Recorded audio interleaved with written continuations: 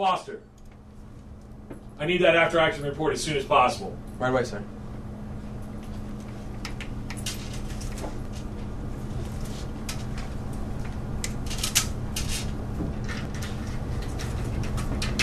I don't know where things went wrong. We started out thinking we had it all under control. We tried to always plan for the unexpected. The problem is that life is chaotic. I don't know how to control that. What I do know is what happened and who it happened to. I guess I should start at the beginning.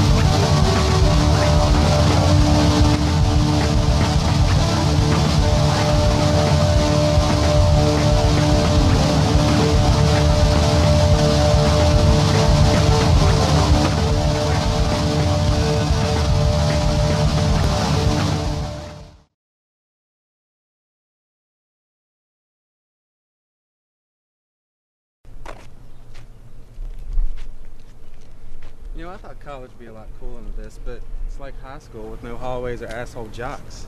Well, what did you think it would be like? Well, sexier, more mature, feeling of being free. To skip class, to meet new people every day, to walk a campus that spans an entire city. Doesn't that excite you? Not as much as this cafe being our lunchroom. I wouldn't call this much of a lunchroom as a lunch cafe. Well, it's the best cafe I've ever been in.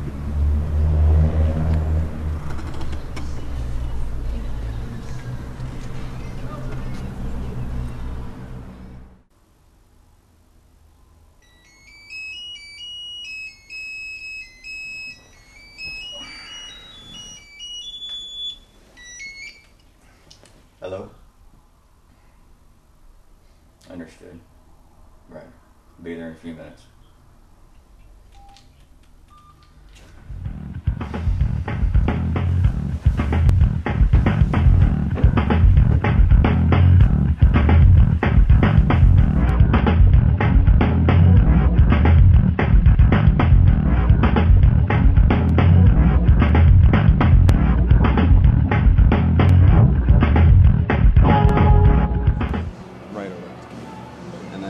What can I get for you guys today?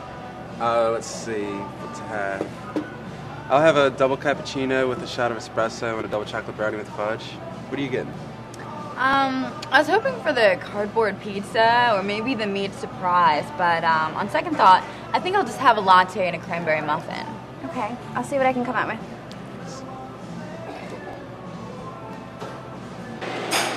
You okay? You seem distracted. It's really nothing. It's David, isn't it? Been hitting you again? No, that was only the one time. Never since. David just does things differently from most. He's a good guy with lots of problems. No, you could leave him. There are lots of guys who would kill to go out with you. No, David is a good person. He just needs to find a job with some stability in his life. That's what I offer him, just stability. Okay, I'm sorry. I'll back off. Here's a chocolate cake you need for that order. Thought of high school is depressing. While college isn't much different, not having the jocks bother me has been awesome. So what's your next class? I have econ, and then I'm free till morning. You were offered a full ride at Cornell, but you ended up at VCU. I want that full shot at MIT. But they said I need to bolster my portfolio. And with all the extracurricular activities I did, I thought I'd be in MIT by now. So are the classes you're taking going to get you into MIT? Not really.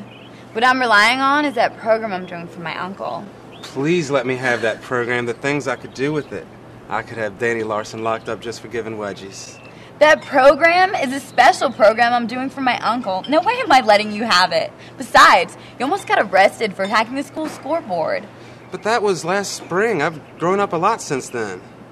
You're right, it was just last spring. Here you go. Thank you.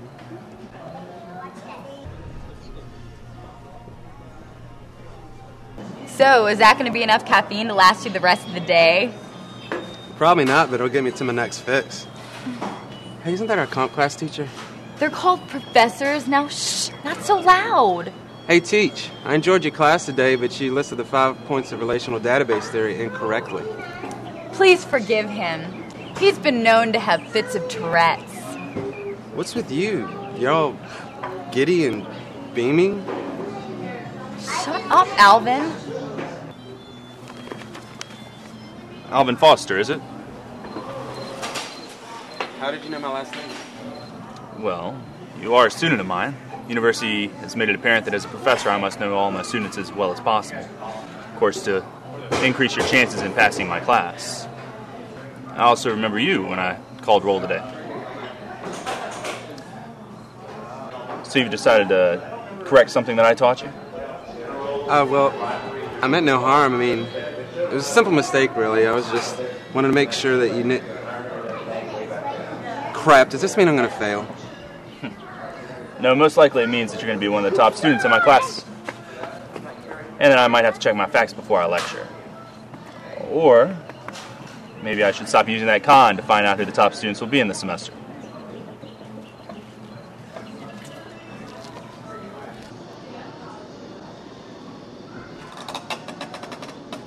Susan! Hey, Susan, get over here.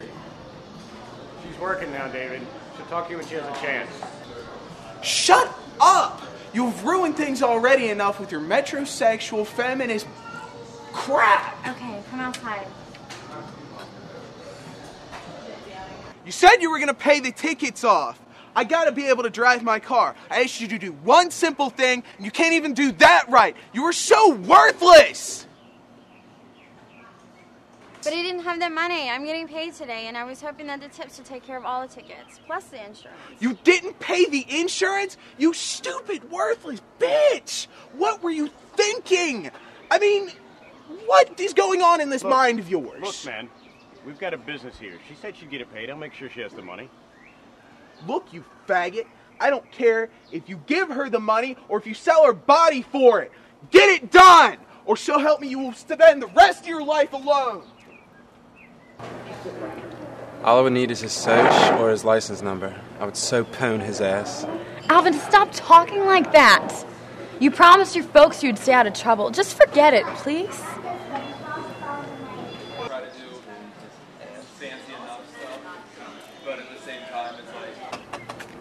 Excuse me, I don't mean to make this worse, but it seems the young man just hit my car as he left.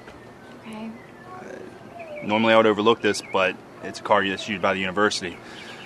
You may have to pay and never be issued a car again. All I need is your friend's policy number, and then I can just leave you alone. Okay, I have the bill in my bag. I will get it. Okay.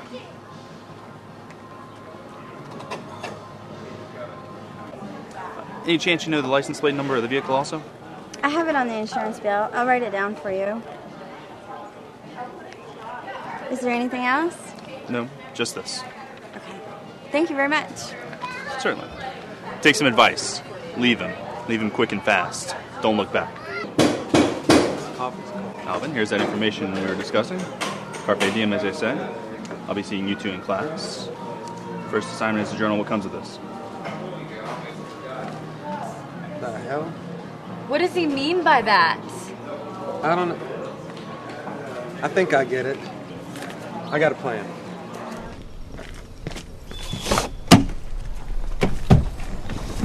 Greetings, almighty desk jockey one. The desk jockey comment. Nothing. People in this case are just getting my nerves a bit. Well, Jackson's his love, if that makes you feel any better. Wonderful. He only does that when he wants something. Anyway, the new images in the report on the CD. So how are they getting on your nerves? You know, it's not like I've never dealt with people. I'd rather not or anything. But the guy and his kitty friends are just really getting to me for some reason. With the primary, you know why I don't like him. These kids, though, talk half the time about, you know, how cool they are and how elite they are. And the other half the time, they're just pissing and moaning about how evil the jocks were when they were in high school. I hated those jocks. They were a pain. What? I should have known you'd take their side. Anyway, they whine. It bugs me. I'll get over it and get the job done. Oh, tell Jack that I think this thing's going to move forward a lot faster than we thought. With the primary recruiting these kids, he's obviously got something else planned, and it's just going to get bigger the longer we let it roll. Understood. It's like the last time with that guy. Some intel for you. Us desk jockeys, we believe there's another player on the field. So keep that in mind as this goes on. Always. So yeah, don't have too much fun out there. Hey, how are you today? Good. You seem to be in a better mood. Sure am. Things seem to have cleared up. I can go ahead and take your order, but then I'm going to have to leave. Kevin can bring it out to you. All right. Happy for you. I'll take coffee black, 3 sugars. Black, 3 sugars. You order the same thing every day. Very predictable. Well, I'll go ahead and give this to Kevin. He'll bring it out for you. You have a good day. Here's that guy's order again. But I'm going to go ahead and get going. Okay, thanks. Hey, are we still on for dinner? Sure. I'll see you later. Thanks. Bye.